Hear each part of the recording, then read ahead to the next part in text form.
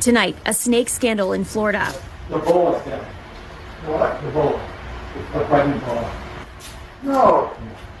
No. Oh my God, that guy's gonna flip out. According to the United States Association of Reptile Keepers, or USARK, this video shows officers with the Florida Fish and Wildlife Conservation Commission accidentally killing a pet boa constrictor that was pregnant with up to $100,000 worth of other snakes.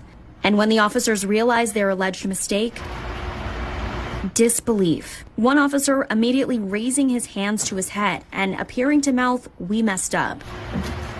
And 20 minutes later, at least one officer heard admitting to the error. Is there a way to maybe save the babies? Oh no, dude. This guy's gonna go bananas. Oh my God, why? It was a mistake. The video was taken by snake breeder Chris Coffey, who USARK says legally owned reticulated and Burmese pythons until a ban in 2021. I can't watch it. Those animals mean a lot to me.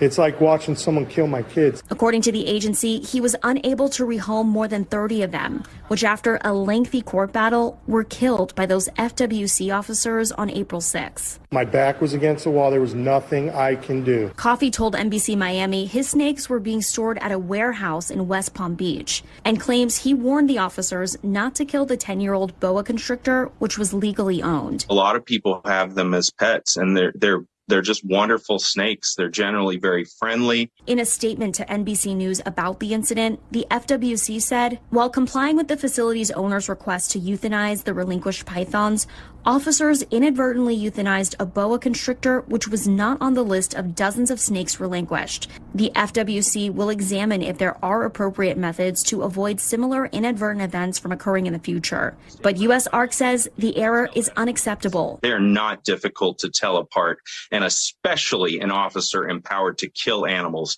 should be able to identify them correctly before basically sentencing them to death. Now that reptile owner without a pet he says he raised since she was a baby. You can't fix it. You just killed something that wasn't illegal.